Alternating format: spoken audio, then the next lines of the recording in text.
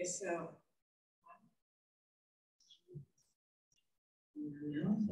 Oh, no, I am. I can hear myself. It's a miracle.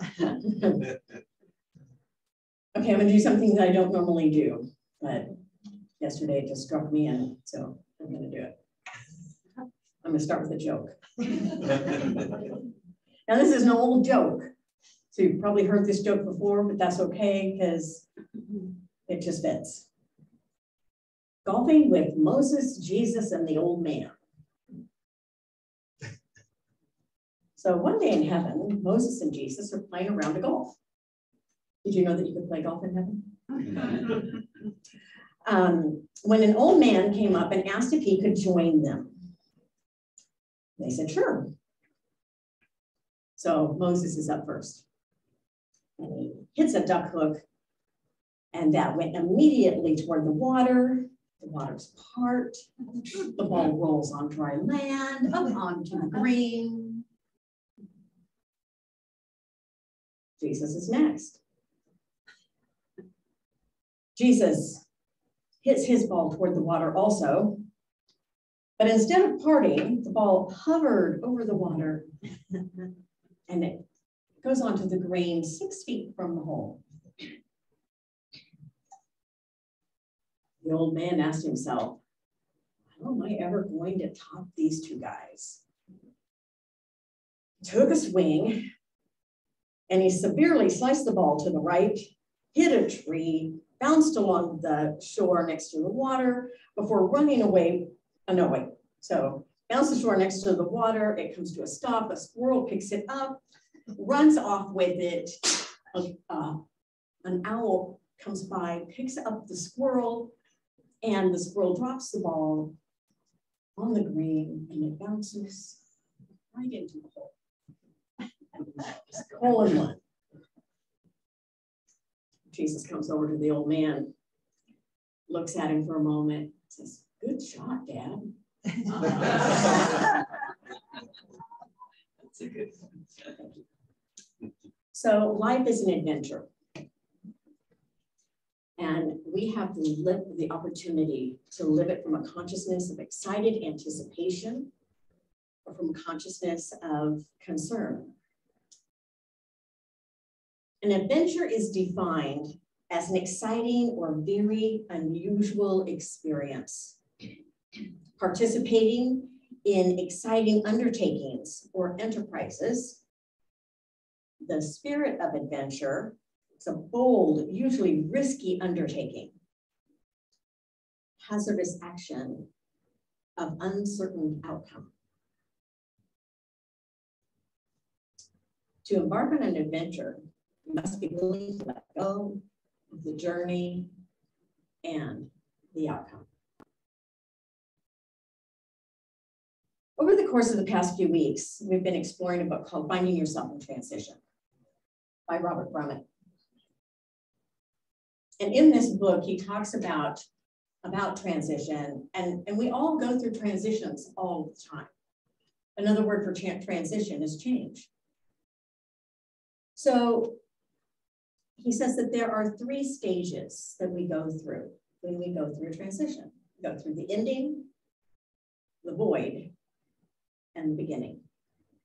All true transitions start with an ending. Something comes to an end in order for us to enter into a new beginning.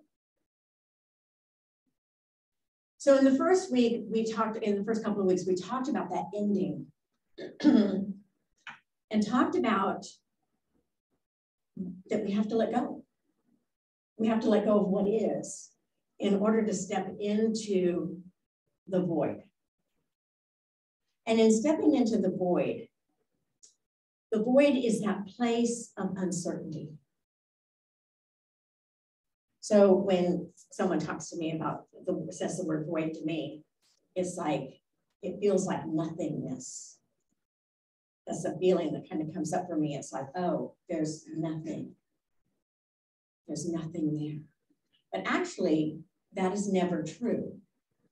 Because in the universe, even it's in the void that there is infinite possibility. those unlimited possibilities that we talk about when we say the mission statement every week. We talk about the unlimited, expressing the unlimited possibilities of spirit. And that comes out of the void. It comes out of that emptiness. A seed has to remove the husk in order for the seed to sprout. A creature has to create a chrysalis and be in a chrysalis before it gains wings and can fly. And so it's really about being in that place, and it's a natural place for us to be. But in the West, we don't talk about that empty place. In Eastern philosophy, they talk about it much more than we do in the West. In the West, our reaction to an ending is fill it up. Fill it up. It's kind of like a gas tank. Oh, it's getting empty, fill it up. Fill, any space that we see that is empty, it's like, gotta put something in that. And so we're entering into a process as a community, and really we're invited on a personal level to enter into this process also, really stepping into that place, into that void, and discovering who we are, why we are here, and how do we express that? What are the ways that we want to express who we are? One of the major teachings about being in the void is really getting in touch with the truth. There is no one and nothing against me. There is no one and nothing against me. And when we live from that place, when we live from a place of there's no one and nothing against me, then we open ourselves up to this possibility that we can see people in their holiness. We talk about that all the time. We talk about beholding the Christ in someone. When I behold the Christ in you, what does that mean? It means I'm looking beyond the appearance of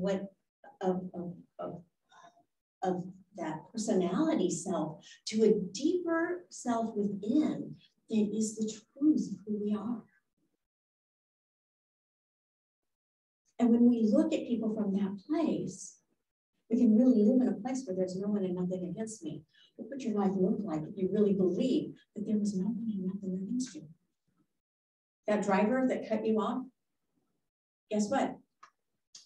It didn't have anything to do with you. Not a thing.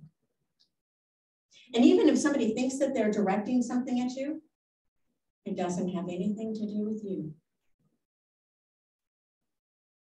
Now, that doesn't mean that we don't look at our stuff and that we don't, that we don't have healing work that we need to do. We absolutely have healing work that we need to do. But it's not, we don't do the healing work because somebody is against us. We do the healing work because it's that natural thing that comes up out that wants to express through us.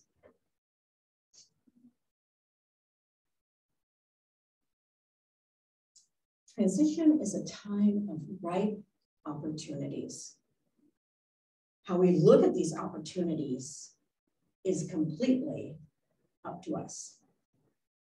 So, old Buddhist story of a farmer who had a son. And the son goes out one day, and when he comes back, he has this beautiful horse with him. It's a wild horse, and it's this beautiful horse. And all the neighbors come over, and they're like, "Oh, you are so lucky. You have this brave and talented son that, courageous son that went out and got this horse. And now look, you have a horse You are so prosperous. And the universe is, on your side, kind of thing. And the farmer says, we'll see. Well, then the son is trying to tame the horse, and he gets bucked off the horse, and he breaks his leg. And everybody comes over and, oh, they're just so, I'm so sorry. Oh, this is so bad. This is so bad that this happened, that your son has broken his leg. How is he going, he can't help you with the farm work now. Oh, this is so bad. The farmer says, we'll see. Well, then the army comes through because they're going to go to war. And so they're gathering up all the young men in the town. Oh, except the farmer's son, because he has a broken leg. And everybody comes over to the farmer and says, wow, you are so lucky. Your son didn't have to go to war.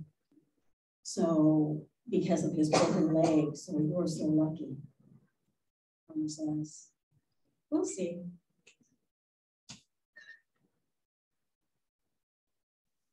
The farmer stays in the present moment. And he doesn't get carried away with, this is good, this is bad. Good, bad, bad, good. Good, bad, bad. Oh, good, good, bad, bad. The parable teaches us to stay in the present and to not get attached to what we think is happening. And this is a very important piece during the transition, because don't we kind of get caught up in what we think is happening, and our mind makes up a story. Our mind makes up a story about what it is that's happening before we know what's really happening. The universe is unfolding in divine order that is beyond what the conscious mind is aware of. So it's beyond what our conscious thinking is aware of. Our soul is in complete knowledge of what's going on. And that there is a bigger picture. But we can get caught up in that narrow people view. So there are steps that we can take to assist us in the void. So it's not like, okay, we're just gonna be in the void. like it's ominous and heavy and, oh, we're gonna be in the void. There are steps that we can take to assist us through the void. A daily practice of prayer and meditation.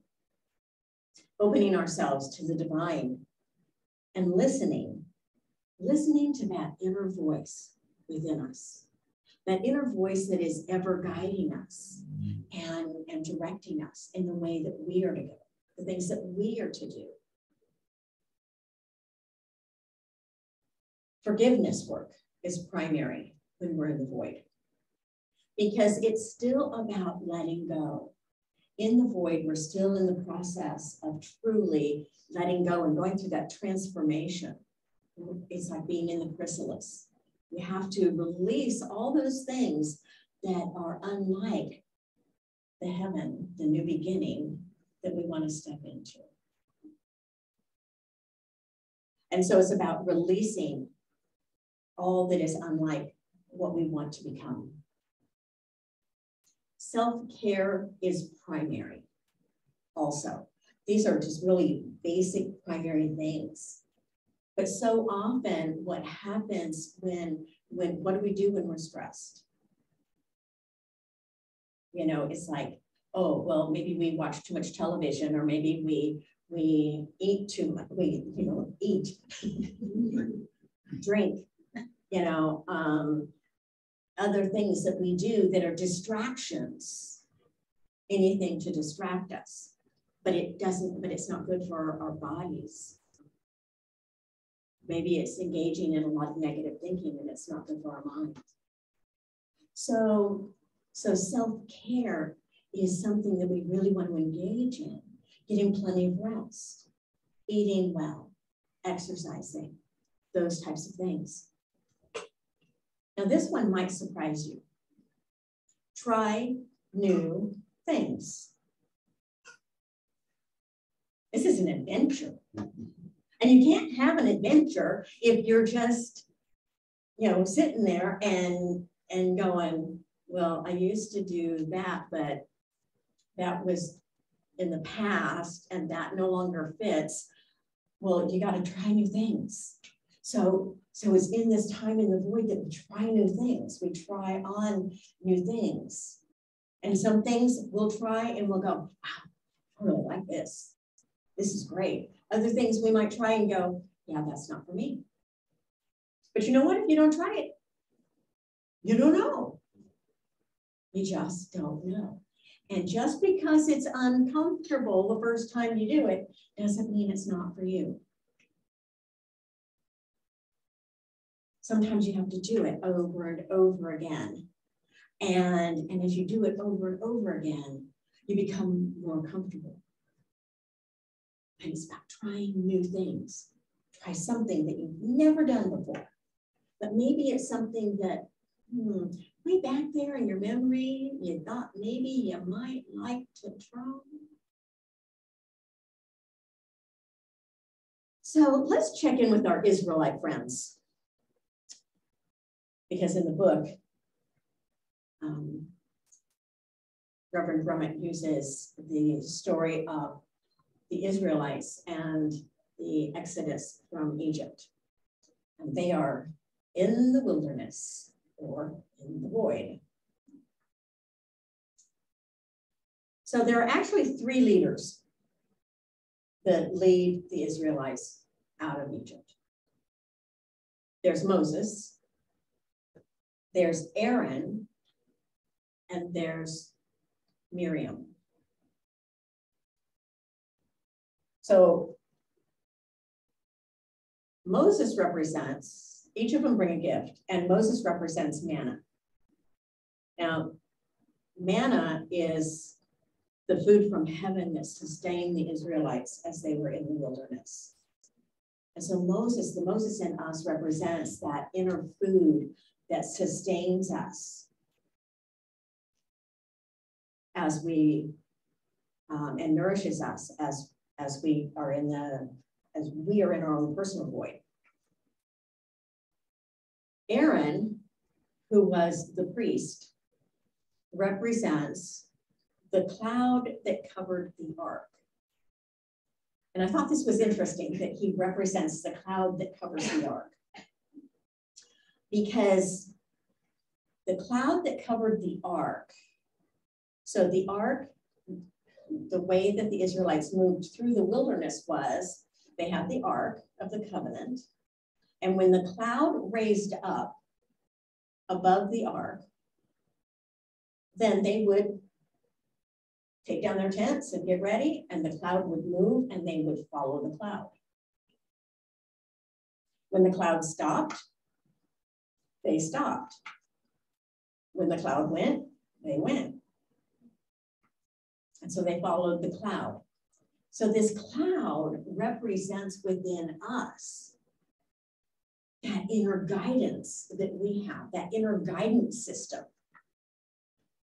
that tells us when to go and when to stop,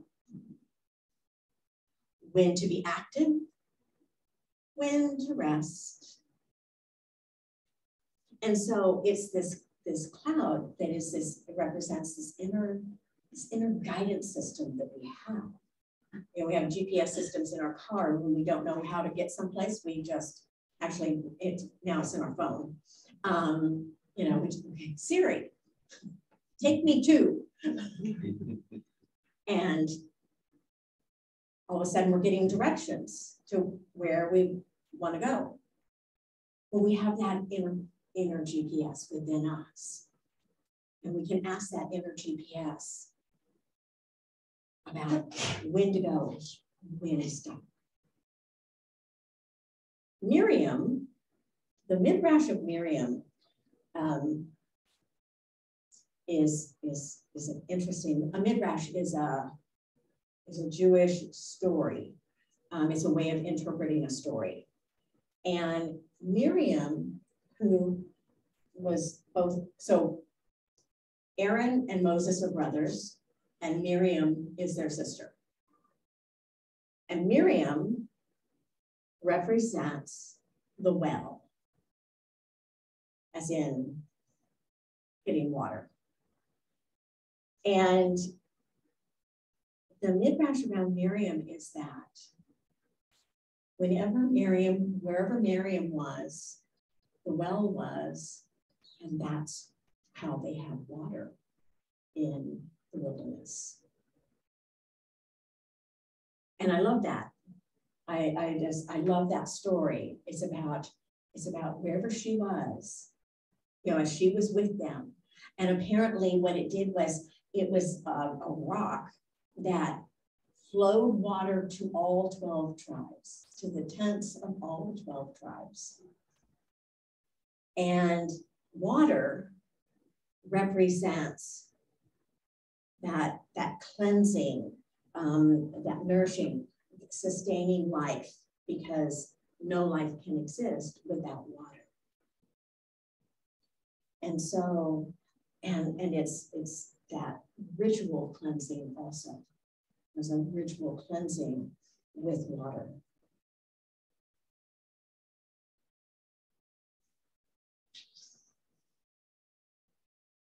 So we have access to these gifts. And instead of being outside of us in physical form, we don't have a cloud that hovers over our head, that raises up when it's time for us to move and moves in front of us.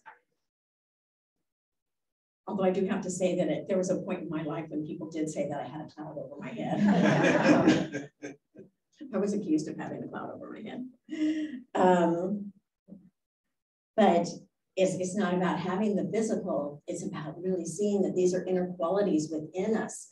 They're qualities within us that help us to go through this adventure that we call life. So one of the challenges comes when we forget. And we all,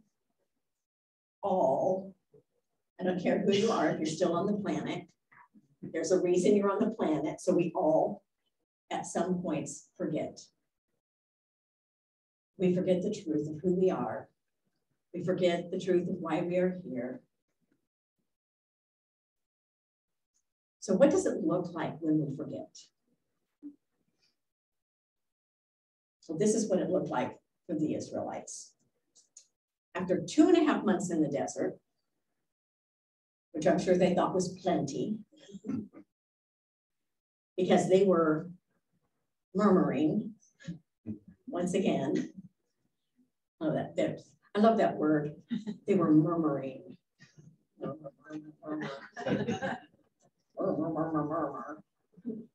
Against Moses and against God. Well, they come to Mount Horeb. And if you remember in the first week, I talked about Mount Horeb as being the mountain where the burning bush was. And God said, you will worship me on this mountain. And so Moses climbs the mountain. He leaves the Israelites down below and he climbs the mountain.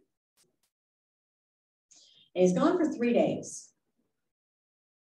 Well, just leave children alone for 3 days. A lot can happen in 3 days. And what happens with the Israelites in 3 days is that they gather together all of their precious metals and jewels, and they melt them down and create a golden calf. And they're going to worship the golden calf because at least they can see it, and they're doing something. At least they're doing something. They're not just sitting at the base of the mountain waiting for Moses, who is not coming back. Maybe that's part of the murmur. Ooh, do you think he's coming back? Or maybe he's not coming back. So Moses does come back. And let's just say Moses is unhappy. he melts down the golden calf. And he actually came down with tablets and he threw them on the ground and they splintered everywhere. And he melts down the calf and the people repent. Oh, we're so sorry. Yes. Yes, we recognize it. You know, we forgot. You weren't here to tell us and we forgot. And so it's about really keeping in touch with that Moses that is within us and keeping in touch with that Christ consciousness that is within us. So that when we tap into that Christ consciousness that is within us, we don't forget who we are. We don't forget who we are. That we are living expressions of the divine. Living expressions.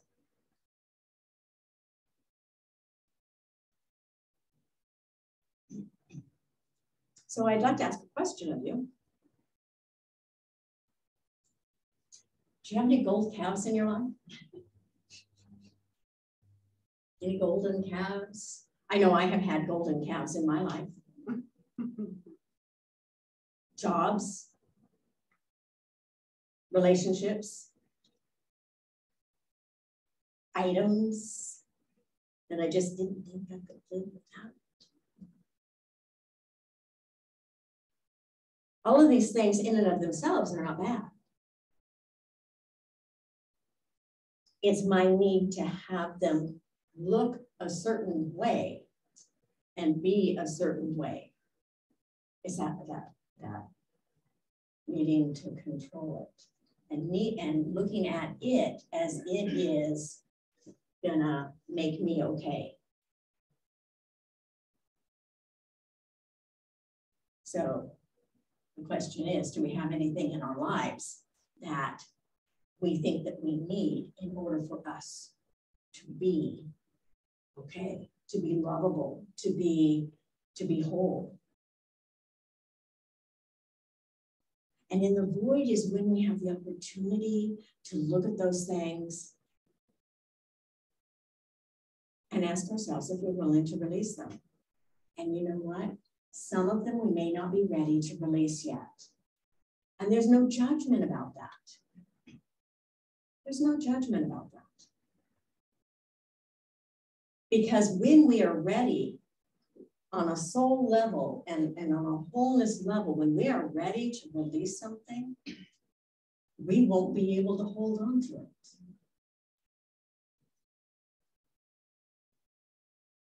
We will not be able to hold on to it. So it'll be like, so if it's that job that you think, oh, I can't live without my job.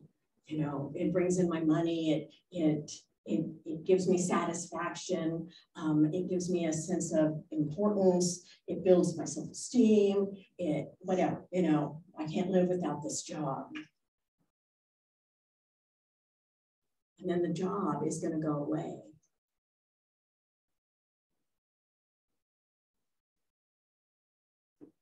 You get fired or laid off.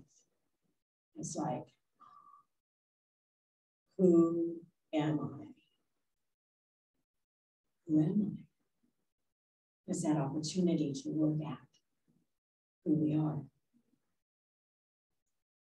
But again, I'm going to say that it's not about digging up and trying to find things within us. Oh, well, I need to figure out where my golden calves are. Let's see if I can go digging. I don't believe in digging into the subconscious mind and trying to find things that are wrong with us. Okay. Because I don't know about you guys, but my mind is all too eager to tell me what I need to work on. I don't need to go digging for it.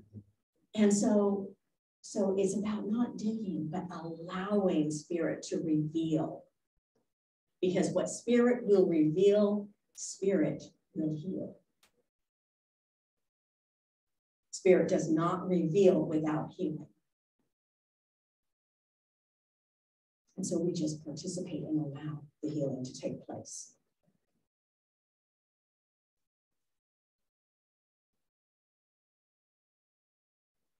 So being in the void is an opportunity. And there's two ways that we can look at the void. We can look at the void as a time of adventure, which is a time of, I mean, if you think about a time that you were going to go on an adventure, maybe take a trip or something that you had never done before, there's an element of excitement there. Maybe a little trepidation, but there's an element of excitement there. And we can enter into this time, or we can be in this time of change with that element of excitement. I wonder what God has in store for us in this time. So let's take that into meditation. Let's just center ourselves in that sacred place within, and that heart-centered place.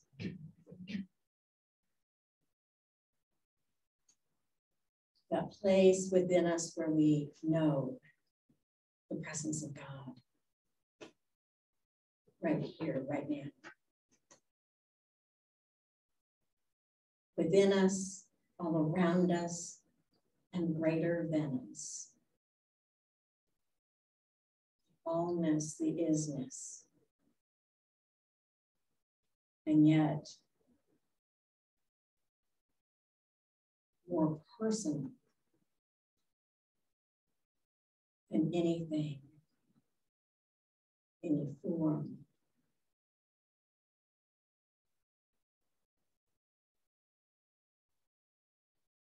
We just allow ourselves to be in this presence in this moment.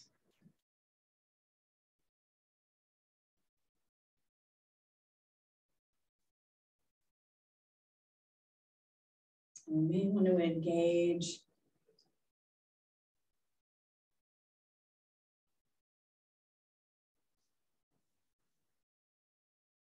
want to engage the presence by saying yes.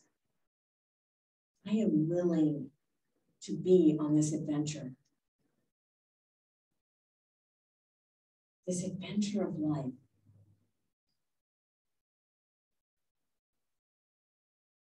Yes, I am willing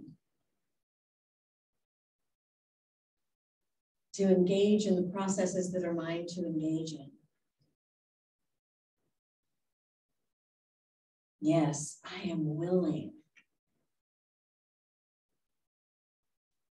I'm willing to follow my inner guidance.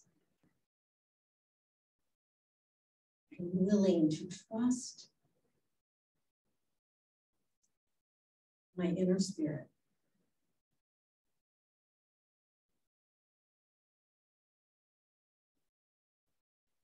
Knowing that it leads me into new beginnings.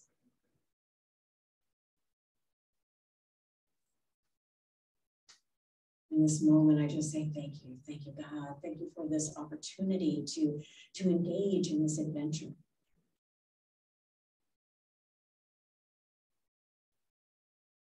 Thank you, God, that I have loving people that are around me to engage in this adventure with. To share this adventure.